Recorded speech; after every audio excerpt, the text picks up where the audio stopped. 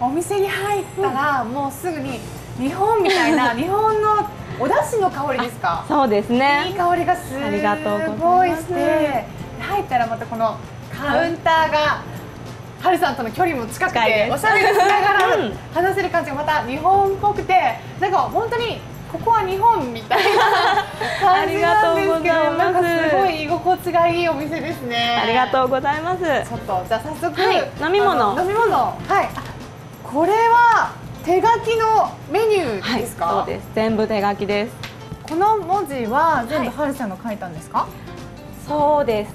と言いたいとこなんですけど、実は全部旦那が書きました。あ、旦那さん日本語もわかる方なんですか？話せないんですけど、まあ読んだり書いたりはできますね。ちょっとだけ。話せないけど読んだり書いたりできる。ちょっとだけ。すごいなんか味のある本当に日本のメニューみたいな感じですね。じゃあジンジャーエールを。ジンジャーエール。はい、わかりました。ジンジャーエールお願いします。ビールって言いたいんですけどね。お二人はどうやって知り合ったんですか？彼は私が留学してた時の先輩ですね。先輩？大学の先輩？私のお友達の同級生。お友達は日本に留学してた子で、学年がちょっと違ったんです。で今度私が台湾に来るっていうので、お友達と交換留学じゃない言語交換ね、言語交換をするってことになって、連れてきたお友達のさらにお友達だったんです。見に来た日本人を見に来た。見に来た。そのなんかちょっと野獣馬みたいな感じですか？大学でその時日本人が私一人だけだったので噂になって日本人が来るらしいって。そしてきっと絶対日本人来た子すごい可愛らしいよみたいな感じで多分見てきたんですよね。なんか最初はいっぱいいたんですけど、最終的にもう彼しか来なくなったみたいな。言語交換するはずだった人も来ないで、彼だけ。じゃあもう最初からはるさんのことが気になってたんですかね。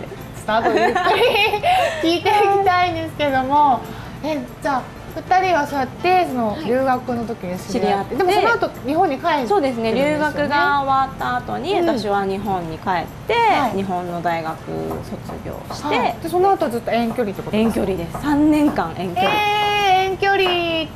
遠距離大変じゃなかったですか？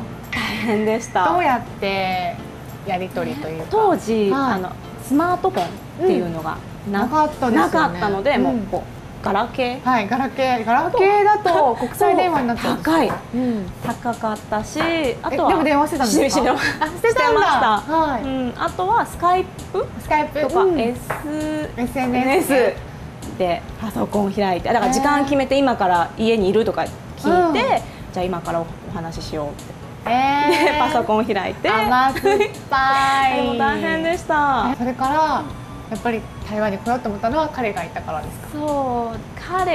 そう、本当のこと言うと、彼ではなくて大丈夫？3年間1年に1回は来てたんですけど、その時に台湾で働く日本人の方結構知り合う機会があって、そういう人たちをこう見てたらなんかいいなって、私も台湾に来て働くっていうこともあるなって、やっぱり彼の近くにも行きたいしっていうのもちょっとちょっとねちょっとなんでそこ強調するんですね。ちょっとあって、そっか、いろんな世界を知ってみたいっていうのもありました。ずっと大学も群馬でずっと家にいたので。そうなんだ。じゃあもう旦那さんはずっともう昔からお店をやりたいっていう。でもそれも私たち2人とも教育学部なんですよ。先生本当は先生になるはずというか、まあそれを目標にやってたんですけど、なんかこのまま先生になっていいのかなっていう私は思いがあって、もっと他の外の世界を知ってからでも遅くないなっていうのがあって私は来たんですけど、彼も実習やってみてやっぱり合わないというか、それどうかちょっとわからないんですけど、それよりも飲食の方に興味が出たので飲食の方に進んだ。今2人でこうやってお店を切り盛りするとはその頃は全く思ってなかったです。なかったですか？留学した時はまさか私が台湾でお店をやるなんて思ってなかったです。昔やられてたお店も日本料理なんですか？そうです。お好み焼き屋さん。お好み焼き屋さん。ね、じゃあ日本が結構もともと好きだったのかな、旦那さんは。そうですね。遠距離の時も彼日本に来てくれて、でその時に私がお好み焼き屋さんに連れてってあげたことがあって、そこで初めてお好み焼きを食べて感動。この丸いものをみんなで分けて食べる。あと居酒屋のその日本の居酒屋の雰囲気が文化がすごい好きで、だからそれでちょっと興味が出てきてやってみようかなっていうふうに。本当にオープンしちゃった。じゃあ彼がお店をオープンするインスピレーションははるさんねかもしれない。それがあったからお好み焼き屋さん今やってるってですね。ちなみにここにあるメニュー、食べ物のメニューももう本当になんか日本の居酒屋でしょっていうそのまんまなんかメニューも全く台湾の色がないんですけど、このメニューは誰が考えたんですか？このメニューは旦那さんですね。まあ一緒に私たち2人ともお酒飲むのが好きなので、まあ自分たちがお酒飲むとしたら何食べるみたいな感じから自分が食べたいおつまみから始まってるんだ。このお店のコンセプトはサラリーマンが仕事終わった後にちょっとフラッと寄って晩酌、だから晩酌屋なので日本で食べれるようなちょっと小皿のものとか、あとは家庭料理、ここは結構鉄板ものが多いんですけど、あとは毎日のメニューで家庭料理とか本当ポテトサラダとか白あえとかそういうのは私が食べたいものをでも出てくるのが大体おつまみだね。おつまみ系だね。味付けとかはやっぱりお店で食べた味ですか？味付けは、私普段料理全然してこなかったんですね。そうなの？実はこの全部料理は旦那さん？このお店をやるにあたって家庭料理を出したいということで、じゃあ家庭料理、日本の家庭料理って言ったらもう完全に私担当記憶とになっちゃうんですよ。だから頼らなきゃいけないね。お母さんちょっとさみたいなあれを作りたいんだけど教えてって言って電話でお母さんに LINE 電話で聞きながらうちの味付けってどうやってたっけって隠し味は何みたいな感じで聞いて作ってました。試行錯誤しながらで私も食べて彼も食べて2人が美味しいって思ったものを売ろうねって。じゃあそれまでに結構試行錯誤というか時間かかったんじゃないですか？いろいろ失敗で終わったものもあるやっぱりなんか電話だけじゃね、ちょっと難しそうな。やっぱなかなかお母さんの味はできない。まだまだお母さんはね、お母さんの味風。お母さん味風ポテトサラダ。どちらが上手とかありますか？彼の方がセンスはあると思います。てか私はもう適当作って食べて、作ってまたちょっと入れて食べてだけど、彼はもう料理人なので細かいんですよ。大さじ1、大さじ2、絶対その加減は決めてる、自分のレシピがあるってことですね。自分のレシピで作ってます。なるほど。で実際にこちらのお店に来られるお客さんって日本人の方と台湾人の方どちらが多いですか？多いのは台湾のお客様が多いですね。そうなんですか？今はでも日本人のお客様は10%、20% ぐらいかな。やっぱりそうなんだね。だんだん増えてきました。最初日本人の方全然1人2人とか。もうだんだんそのお客さんが違う日本人のお客さんを連れてきてくれたりっていうのでどんどん広くなる。なるほどね。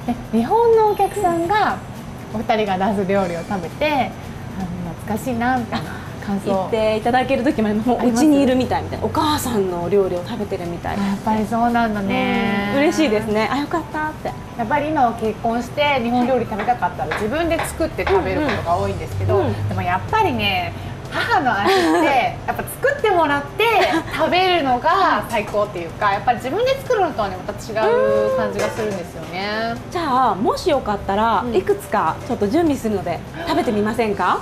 ぜひその言葉を待ってました。お願いします。遠距離恋愛、ワーキングホリデー、台湾での就職を経て、はるさんは2016年にご結婚されました。そして2018年に旦那さんと一緒に居酒屋を開くことになったんだそうです。お店のメニューは誰が決めているんでしょうか。待ってました。こちらがこのお店のおすすめメニューですか。はい、そうですね。今日は4品ご用意しました。じゃあ早速こちらから紹介してください。これは噂のポテトサラダ。お母様に電話で教えてもらったポテトサラダですか。私小さい頃マヨネーズがあんまり食べられなくて、聞いたらお酢をいっぱい入れてくれてたっていうのでちょっと真似してお酢たっぷり。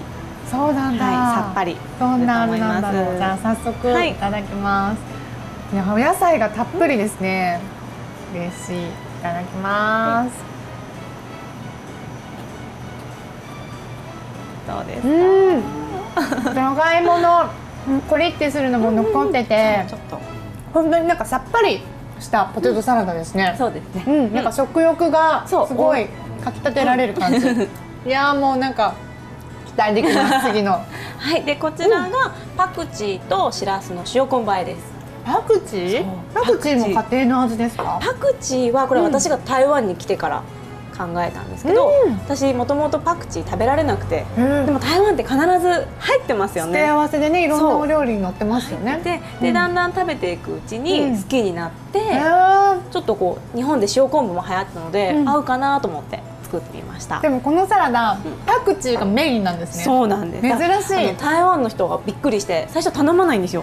確かに台湾の人にとってはパクチーは付け合わせだからこんなメインで食べることないですもんね。でも日本の方は結構パクチー好きな方。そうか、意外とパクチー食べれないから逆に好きな方はこれぐらいして食べたいみたいな。なるほどね。食べてみてください。いただきます。私も台湾に来てからパクチーが大好きになってパクチーおかわりしたい人なので嬉しい。いただきます。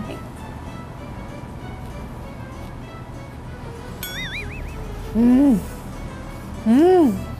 れはもう口の中が完全にパクチー好きにはたまらない味ですね。ごま油、そうですね。結構たっぷり入っておかわりされますか？おかわりされる方います。もう一回もう一回みたいな。最高2皿3皿か2回おかわりして3皿食べた方います。確かにこれ外ではなかなかね食べれないですもんね。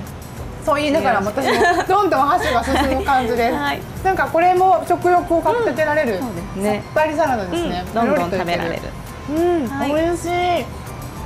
はい。で次がこちらとんぺ焼きですね。とんぺ焼きって私日本で食べたこと実はなくて。なかったですか？はい。関西のそう私関東出身なので初めて食べたのが彼が作ったとんぺ焼き。旦那さんが初とんぺ。そうなんです。そうなんだ。初めて食べてこれ関西ではとりあえず頼むもの。お好み焼きは時間がかかるから早いもんね。これ頼んだらすぐ出てくる。ちょっと飲みながらお好み焼きを待つみたいな感じらしいんですけど、私台湾で初めて食べてこんな美味しいのあったんだ。もう旦那さんが作ったとんぺ焼きを食べて感動した。はい、そうです。この旦那さん得意料理ですか？得意料理。おすすめです。おすすめ料理。じゃあとんぺ焼き。私も昔関西に住んでたことがあって兵庫県に学生時代住んでたんですけど、その時にお好み焼き屋さんに行くととんぺ焼き出てきてました。旦那さんの味食べてみよう。これは私にとって旦那さんの味ですね。変な感じだけどとんぺ焼き食べたら旦那さんの味みたいな。これこれって感じ。ソースがね、関西に住んでたからちょっとソースも全部日本の使ってるので。そうですよね。おいしい。うちお好み焼き1種類しか毎日違う種類を出してて1種類だけなんですけど、これは今日のお好み焼きネギ玉です。そうなんだ。これがノーマルっていうか毎回毎日種類を変えてるってことなんですか？でこれが結構お客さん人気で、本当は今日このお好み焼きじゃないのにこれ作ってっていうふうに言われたりもします。結局何でも作ります。この半熟、この卵のとろっとしたのを絡めて食べるといいですか？ポン酢をかけてるのでちょっとさっぱり、これもさっぱり系ですね。あ、ポン酢がかかってるの？ソースの他にポン酢を最後にさらっとかけてるので、食べたことないかも。いただきます。さっきのすごい手際の良さがもうすごいですね。ありがとうございます。作られて大体どれぐらいになるんですか？お好み焼き歴は。研修大体1年ぐらい。それからずっと何年？7年ぐらい。7年。7年ぐらい。いただきます。どうぞ。本当だ。ポン酢のさっぱり。もっとお好み焼きってこってり。もうなんかわんぱくな料理ですけど。これは女性にも嬉しい。結構ペロッと食べちゃいます。結構大きいお好み焼きだし分厚いけど、私もこれ一人でペロリできますね。美味しい。よかった。よかったね。台湾で日本料理居酒屋をやられてて、台湾のお客さんと日本のお客さんのなんか習慣とかの違いに気づいたことってありませんか？注文の仕方がちょっと台湾の方と日本の方違うなっていうのはあって、日本人ってこうとりあえずビールでメニューも見なくて座る人ぐらいにビールでビール入って渡すと、じゃあ例えばポテトサラダとパクチーみたいな感じで、とりあえずすぐ出るもの、そうですね、すぐおつまみにそうですね。でまた食べながら、じゃあ次はとんぺいとかそういうふうに頼まれるんですけど、台湾の方はまず席に着いたらこうメニューを見て、で注文すると一気にお好み焼き2つ、焼きそば、お腹空いてるんだね。すごい一気に頼まれるんですね。日本の方はこうちょっとずつ食べながら飲みながら頼まれる。そっかそっか。でも台湾の人一気にもう全部最初から最後まで食べたいものを全部頼まれて、オーダーして足りるとか聞かれるね。これ量多すぎるとか足りるとかって聞かれるので、もし足りなかったらまた追加してもらえればいいので、このぐらいにしときましょうねって言って。台湾の人たちは多分空腹でお酒を飲むと体に良くないから酒にちょっと関係してるんだね。でも日本人は空腹で飲むから美味しいっていうそっか、これ大きな違いですね。で最後に日本の方は締めで焼きそばとか、そうですね、ご飯ものとかお好み焼きとか食べますもんね。でもそう考えたら私もすっかりなんか台湾化してるかもしれない。先に頼んじゃいますか？なんか結構一番最初にわんぱくなものを食べたくなっちゃうかも。台湾人のとりあえずお好み焼きくださいって言っちゃいそうな気がする。でもそれでも OK ですか？OK です。もちろん。もちろん。でも2人でやられてるから台湾の方の頼み方されるとちょっとてんやわんやですね。いろいろ作らなきゃいけないってなっちゃって、で多分お腹空いてる、早く食べたいだからすごーってちょっと緊張しました。緊張しちゃうんだ。ご夫婦でお店をオープンすることはたくさんの憧れでもあると思うのですが、実際に足を踏み入れると想像とは違ったなんてことも多いはず。はるさんご夫婦はどうなんでしょうか？一番最初はどっちが2人でお店をやろうって言われたんですか？旦那の方から、そうですね、2人でやらないって。それまでも自分でお店やってて、私も違うところで働いてたんですけど、結婚することになって、その前の会社辞めて、お手伝いではその前のお店行ってたんですね。でもいろいろスタッフの問題とかいろいろあって、もうそろそろ2人でやろうかって。で結構彼もこういう小さいお店をやりたかったので、夫婦で一緒にやろうって彼からですね。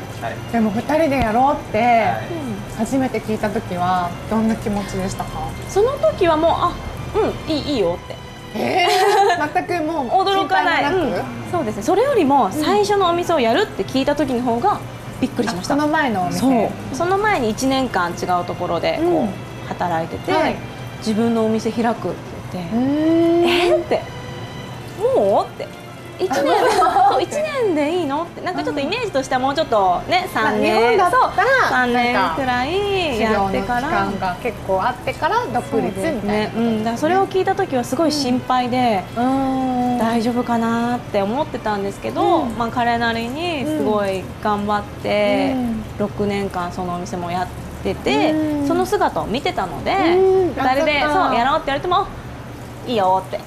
その前のお店も手伝われてた経験もあったから、2人で大丈夫、彼についていけば大丈夫かなって、その時は思いました。逆に楽しみな気持ちだったんですか？そうですね、いろいろこう全部2人で見に行って選んで、全部2人で決めて。だってこちらも中も内装とかも全部一からやったんでしょ？2人のも子供みたいな、そうですね、一種の2人の店、2人が好きなものだけが詰まったお店。そうですね、もう長い時間いるのやっぱり好きな風にしたいねって。そうだってさっき2人が料理してるのを見てたら、なんか2人のお家に遊びに来たみたいな、なんか友達として遊びに来たみたいな、本当にアットホームな空間だなと思って。でもこの1年間の間にやっぱり現実大変なこととかあったりしませんでしたか？最初はやっぱりちょっとこうまくまだこうリズムがつかめないというか、そういうのがあったりしたけど、今はそんなにない。そんなにないです。まだまだ頑張ろうねって言ってます。でも2人ともこのお仕事を始められてから朝から晩まで、お店はもちろんですけど、家に帰ってももちろんですけど、ずっと24時間一緒にいるんですよね。はい。夫婦がこれだけもう365日24時間一緒にいると、喧嘩とかする日ってないんですか？喧嘩ありますか？喧嘩ない。喧嘩ないの？ない。ただ大きいの相談。ちょっと大きな声の話し合い。大きな声の話し合い。それとかちょっと例えば冷戦みたいな、なんかちょっと離れてみるみたいな。あ、それもある？ある。ちょっとこうちょっとなんか仕事場のこのスペースの中でも寒くなるみたいな。ちょっとオーラ。あ、それはあるんだね。多分あると思う。でもそういう時にどうやって仲直りをするんですか？でも24時間に一緒にいるからちょっと離れたって言っても、冷静に本当に自分の気分を変える時間がないわけじゃないですか。でもやっぱりこう冷静になって一日仕事終わって、そう普通だったらみんななんか外に出てそれぞれ仕事に行って帰ってきて、今朝はごめんねみたいな、なんかそういう時間が間があってあるじゃないですか。でもずっと一緒、どのタイミングでなるんだろうと思って。もう結構彼が先に謝るというか、ちょっと言い過ぎたとか。そうなの、旦那さんが割と先に折れてくれます。でそれ聞いて、あ、ごめん私も言い過ぎたって。そっか。ずっと家まで続いちゃう時もあるんですけど、結構彼寝て起きたらもう新しい一日にしたいっていうタイプだから、おはようみたいな感じで。そっか。でも本当にそんなにずっと一緒にいてもこんなに仲いいっていうのはめちゃめちゃ相性がいいんですね。どう思いますか？旦那さんは相性がいいと思いますか？私たち合う？合う。奥さんはどういう性格ですか？優しい、やっぱり。優しい。実は私の性格そんなにいい男ですけど、毎日なんか優しい我慢して、一緒にやろうの。一緒に協力してくれる？ずっと応援する。応援してくれるんだ。だから本当にありがとう。ありがとうございます。私てっきり怖いって思われてたかと思った。そう言われてますけど、怖い部分ありますか？ちょっとだけ。ハルさんの方が強いのはちょっとだけあるけど、でも優しい部分が、感謝してる部分が。よかったです。2人のなんか甘い時間みたいなのは24時間以上にいるとどういうタイミングで生まれるのかなって、そっちも興味あるんですけど。ずっと仕事してるので、うちあんまり記念日とか祝わないんですね。でサプライズとかもない。なんか他の台湾の方の結婚した方を聞くと結構サプライズがあったり、結構ロマンチックなイメージありますよね。台湾の男性とか。彼ないんですよ。いいんですけど。でも私朝が弱いんですね。そうすると、彼が朝強いので、私を起こしてくれる。でお水白湯とかを持ってきてくれて、毎日飲んでって。優しいね。いやもうそれすでにすごいロマンチックな。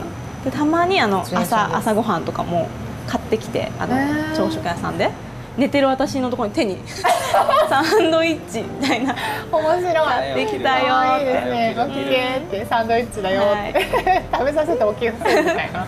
でこれ言っていいかな、そう起きたら今日も一日愛してるよってこれ言っていいの恥ずかしいですけど、すいません。そうさまです。